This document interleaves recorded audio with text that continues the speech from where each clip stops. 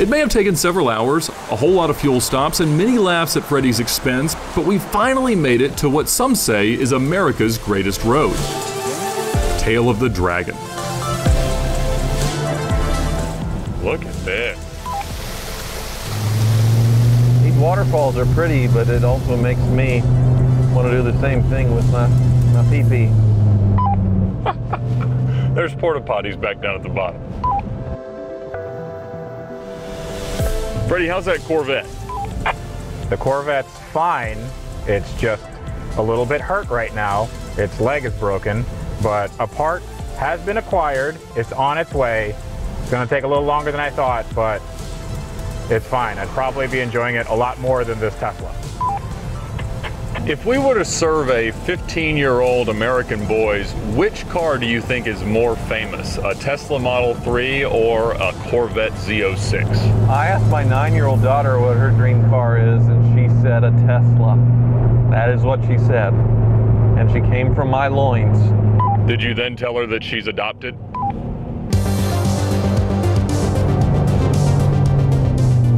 No. Holy cow, Tyler. I got a little loose there. I'm not gonna lie. Did Tyler die? No. Very nearly. Yes, I think over the course of this week I found the limit of this Viper when it comes to its handling, and it's gone well beyond it in a safe place, so that's helped me here so I don't go beyond it. It's a very razor thin margin between grip and death though. All right, Freddy, that thing can obviously take a turn or two, but what are you hearing right now? Is it just nothing? The sound of your own farts? The only thing I'm hearing is like a very slight drill whine and then nothing but speed. This car has really good acceleration. Like, I'm keeping up with a Viper and a Bentley Continental Super Sports on this very twisty road. It has a really low center of gravity, so this thing actually handles fairly well. And I think it's fairly good looking. For 35 to 40 grand for what you'd pay for one of these, you'd be hard pressed to find a better experience. And I don't want to say it, but I think I have to, because otherwise I'd be lying to myself and lying to you. I like this thing a lot. This thing is awesome. Now we're shooting this in March and it will release in July. And right now gas is $5 a gallon in the Southeast for premium. How much do you think gasoline will cost in July? I mean, the sky's the limit, really. And I think that the more we go on, you know, this crazy economic turn we've had, I think it's just going to get more expensive. So what's your guess? We'll see who's closest. I feel like 650 is a good number. I don't think the average will go over 6. I think they'll figure out some stuff like getting it from other places that they weren't getting it from before and easing things up, and then maybe there'll be some people turning against the big oil companies who are probably capitalizing on the situation right now. So what's your dollars guess? I'd say not over 6. Let's do $5.95 average. I do like the optimism there, but honestly, I think your logic is correct, and I'm more optimistic. I'm going to say we're back at $4.50. I think cars like this are going to start to make a lot more sense in the coming years. Well, this car makes a lot of sense right here, right now.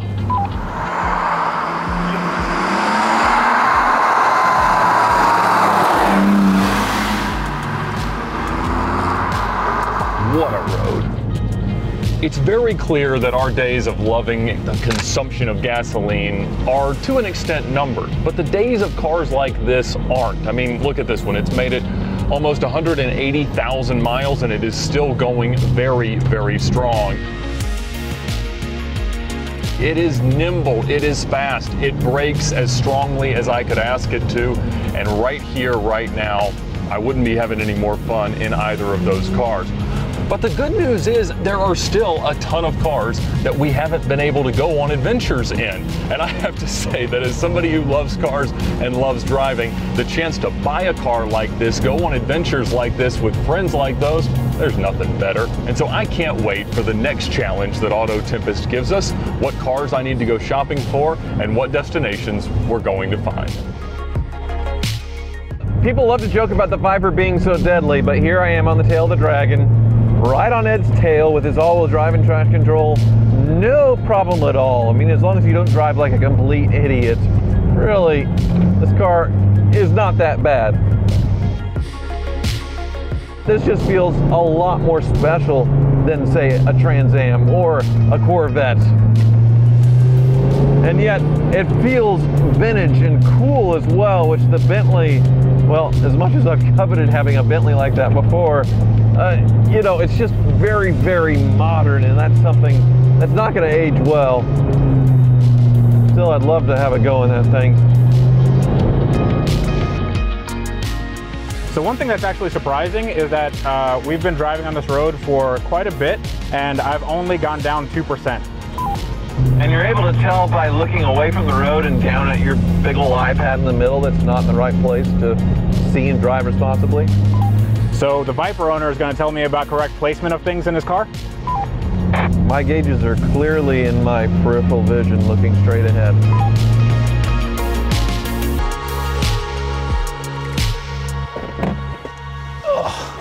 I'm alive! How about that? I lived! Not much traffic today. That was wonderful. Guys, that was amazing. So I was a little bit skeptical of our electric future, but this thing is awesome. And I have an idea because I think we need to switch cars. One of you has to experience this. I'm good. I already was on the track with it, and I was coveting your Bentley. Yeah. So I would like a spin, if you wouldn't mind. I've never driven a Viper, not one that hasn't been in a million pieces. I'll drive the Viper. No, I'll drive the Viper. Hey, you got the Tesla. No, you need to be convinced of the future. I'm not going to be. I don't want it. Yes, you are. Okay. He sounds a little bit like a Jehovah's Witness or a Scientologist at your door, doesn't he? I'm resolved. I like the idea. Here, you can have the Viper. Okay. I'll do the Bentley. Just for a little bit. I want my Bentley back. So the keys are inside it. It's like a card. Do you have a Tesla account? No. What? How does it work?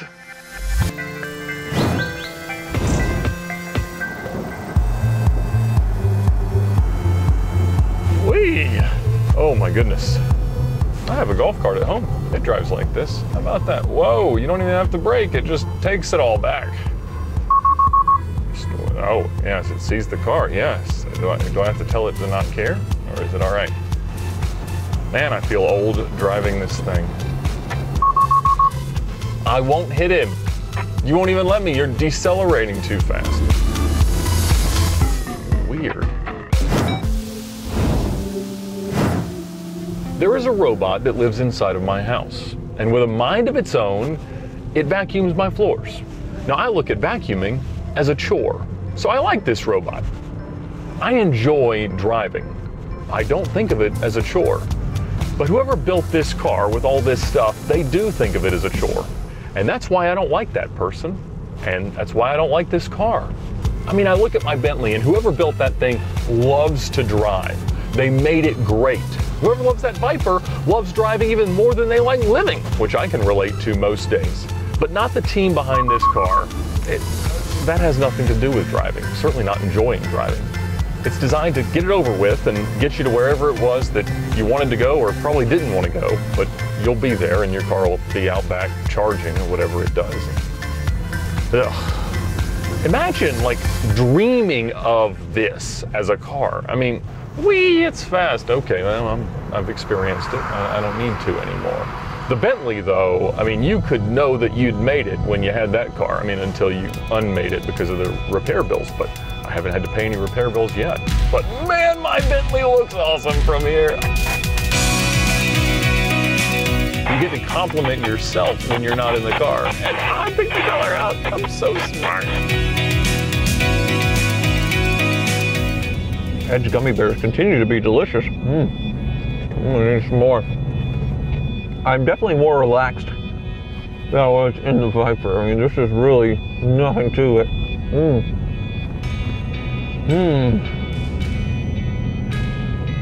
Oil pressure, stop engine. Probably fine. Maybe I should ask him, but I'm not gonna ask him. Well, the first thing that's striking me is these Veyron seats are rock hard. They are like race car seats, which you don't want that in a Bentley. I mean, you want it to be comfortable at 200 miles per hour and feel like you're not even doing anything. But otherwise, I know exactly where my tire pressures are. I have my automatic climate control set. I even have a Breitling little watch in the dashboard to tell me what time it is. So I definitely get why you would want to own one of these. I mean, I own a 2001 Bentley Azure convertible version of the generation before this car and Volkswagen had acquired the company. But does it represent the gas guzzler best? And well, honestly, I don't think so because of the maintenance. Even though this car is worth more than my Viper, according to John Vicara, I wouldn't trade Ed. That Viper will be the gas guzzler that people look back upon fondly and be like, wow, I can't believe cars were like this all those years ago. Versus this, it'll be like, wow, I can't believe these cars were such huge pieces of junk before we went all electric. Nope. Nope. I want old Red back. Okay, I'm gonna sit up the face a little bit. And that's what every Viper driver says before they crash.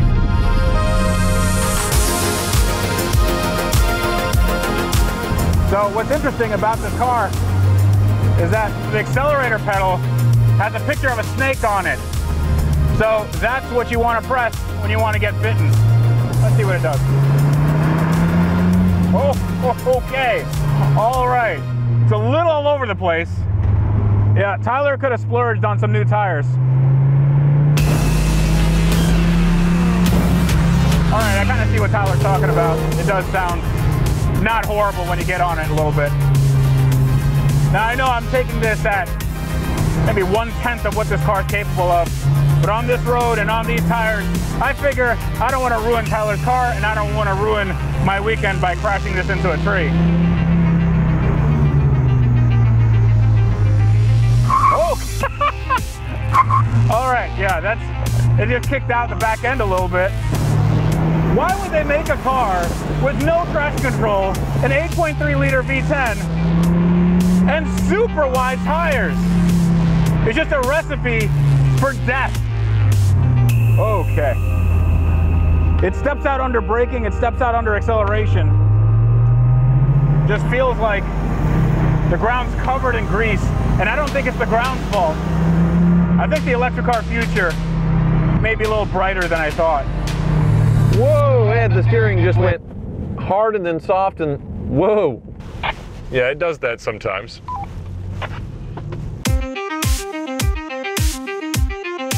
Ed, do you think this Bentley was traded in because of this oil pressure warning thing that Comes and goes a lot. I don't assume that some guy dumped it to CarMax after 177,000 miles of blissful ownership for no good reason whatsoever. No, we can only hope that he just died and whoever inherited just didn't care. I like that that's your best case scenario. We can hope. How are you liking the Viper? This thing feels like it's a mile long, but it actually feels fairly special in here. Fairly special. Way more special than your Corvette. Well, at least you won't complain about the transmission shifting too slow.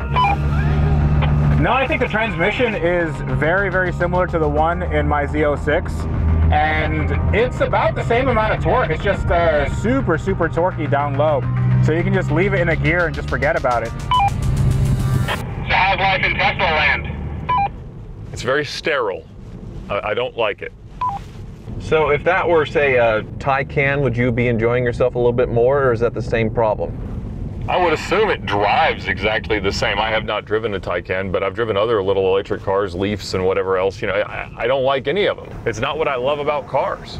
I think the same thing, but I think this Viper might be a little too far in one direction. I mean, I think you have to give up quite a bit, and the ability for this thing to spin you off into a tree is just, I mean, it's really, really good at that. So I think there has to be a happy medium, and that happy medium is not here right now.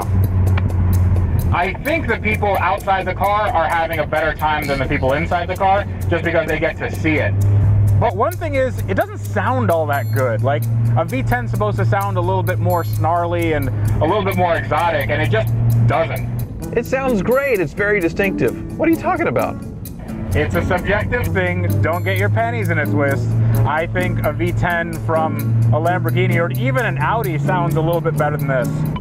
That car whizzes by you, you know it is a Viper. You know it's growly and mean. It's perfect versus your Corvette sounds like every other LS engine. It all sounds the same. Oh yeah, I'm not saying the LS sounds like an exotic car. It sounds like it sounds. But this does sound a bit agricultural. Is that fair to say? Yeah, and then all of your cars just sound like pop, pop, pop, pop. Japanese crap too. That's hard disagree there, buddy. The Bentley is a very happy medium. I mean, I could enjoy it maybe more with a manual transmission and if it was a little bit lighter, but man, it does everything really, really well.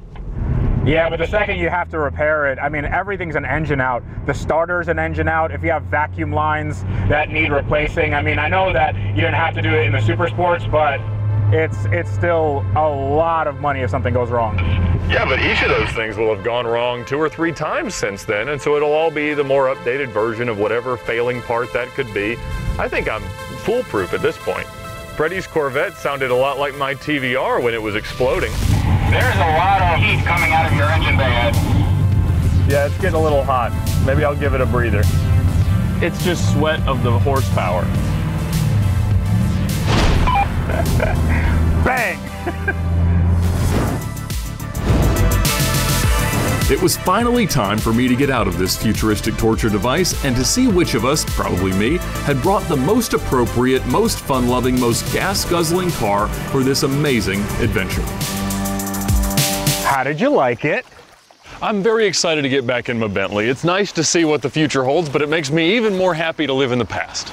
Your Bentley was better than I expected, Ed. Yes! It has all the lights you would expect with a Bentley, and then that steering wheel thing is very strange. But a very nice, comfortable car, other than the seats. I don't get it, honestly. Yeah, the seats are a little weird in the car. Hard. Yeah. Just, you buy a Ferrari or some sports car to have that experience. You don't buy a Bentley to have an uncomfortable seat. I know, but I can sit up straight in them, so that's nice. What did you think of the Viper? So the Viper, all right, just keep your hands in there, okay? We're not gonna. Okay. Okay. Right. You don't have any stabbing implements, right? No. Okay. Hit me. It was okay. I love looking at it, man. Like, it's a really, really amazing looking car. It sounds better when it's sort of on throttle and on cam.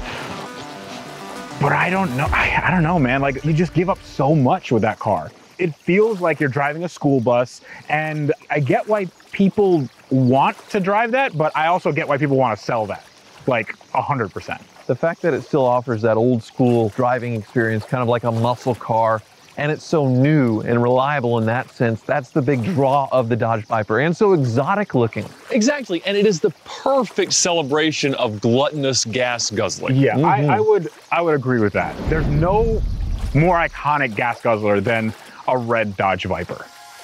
So he won the Instagram challenge with his slide or spin that looked like a slide momentarily. Right. Control yourself. Control yourself.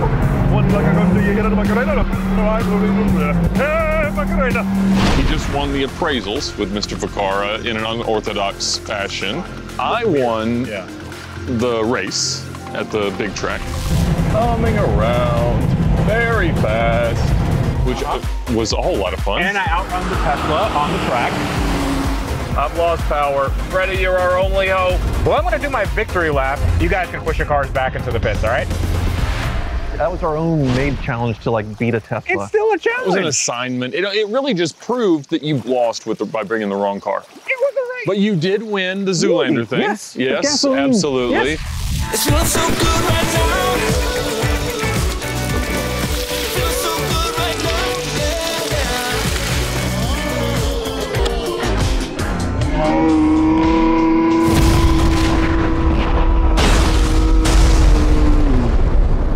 So 1-1-2. That was fun. Okay, yes. He does. That's wonderful. Okay, I'm not angry. I'm not angry because a red You Dodge look Viper. angry. I look very angry. You look angry. No, I'm actually okay. A red Dodge Viper to a gas guzzling challenge. There could be no other option. I mean, it's perfect, Tyler. Yes. How about that? And I used the most gas. I think I got less than 12 miles per gallon, so I guzzled like over 50 gallons on this trip. High five. Yeah, very nice. I was just shy of 13, so yes, you beat me there. We but guzzled. how much gas did you use? 21 miles to the gallon. 21 miles a gallon. That's as good as you can do at drinking the most gasoline. Listen, okay, it's not my fault that Chevrolet made an efficient car. It's a 7-liter. Okay, I get it. Tyler I get it. Okay, fine. Tyler wins. Exactly. But I'm still happy with my Bentley. I'm still happy with my Corvette. I mean, I'm gonna go fix it, and it's gonna be the best Corvette ever. You can go fix it. I'm going to claim my prize because Tyler wins. Early in the car treks, we didn't have a prize. And then recently, you've gotten to race a fighter jet and pick the next challenge. Oh, there's the plane! Go! We beat the Jets! You've gotten to drive your dream car, $1 million XJ220, like 30 feet. This is the Jaguar XJ220. One of the most iconic cars ever made. I did something. Well, I'll check. It hasn't Auto vibrated. Tempest. Somewhere in the mountain there is telling you what I get. I win. No notifications. Yeah, there's nothing there. Not a single one. No text. Check again. No, there really isn't anything. Nothing. Just a pat on the back, and that's it. We have to record a series intro or something, right? Like you just. Yeah, that's it. Yeah. Where we plug Auto Tempest, who is screwing me again. No. Maybe we won't say it that way. Yeah, we probably shouldn't say that about our sponsor. Well, I mean. All right, you get in the middle. Something. You get in the middle. I can pick a challenge. Yeah, They didn't tell you to. They got to pick the A challenge. gift card to Target would be fine. I don't think it's just, it didn't happen. I'm sorry. All right. All right, so we'll do this camera. All right. Yeah. This time on Car Trek, Auto Tempest has challenged us to find the best gas guzzling cars we can for the price of a Tesla Model 3. The best place Of course, to search for a used car online is Auto Tempest. I use it every single day. It is linked below. Oh, and they are it just generous dinged. It said, and nice. quiet. It did ding in. There's a text from Auto Tempest. It says, Tyler, we haven't forgotten about you, and you do deserve a special prize for winning. Even though you didn't get one the first few times around, we've got something extra special in mind. You are going to a recreation of all of the major Star Trek sets.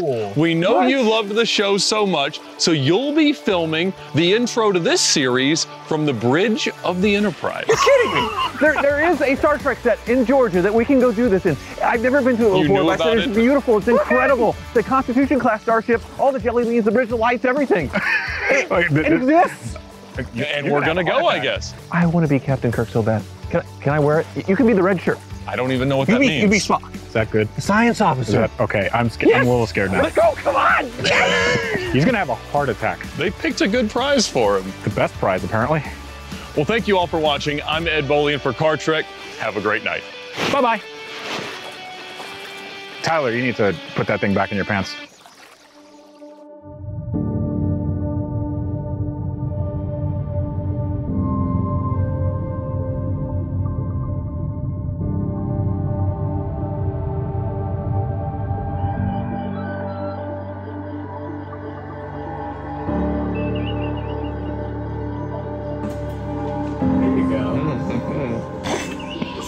What are you feeling right now?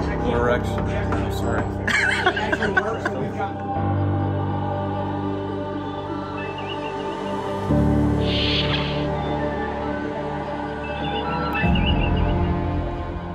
That's your cue. Yeah, that's you. Yeah, I was just turning around to do that. That's exactly what I was. You're supposed to be distracted by the view screen, and then I. Was that not like I literally No, like? I know. I'm telling you that. I'm telling you, you're glued to the screen looking at porn.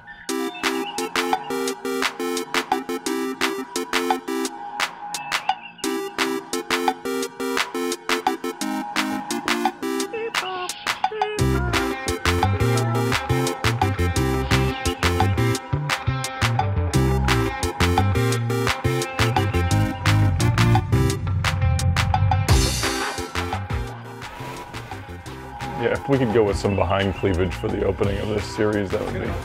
We could. Give me that, yeah. Give me the meat sweats. Mr. Freddy, prepare for a boarding party. I told you we shouldn't have gone to Plaid. It's baseballs. Are we not doing Spaceballs? No. No. What are we doing? We're. Star Cops? I don't know anymore. This was a car show once. 60% of men will suffer some kind of erectile dysfunction, but we brought Tyler Hoover here to fix his. Should I have gotten something other than a medium? This size was available, which is for children. Yeah, there were smaller people back then. It's the alien mating that made him our size. Tyler, is this a thing? That's, one. Live long and prosper. Yes. No, that's the shocker. Oh, God. Okay, all right. Can you do an oh my? Oh my.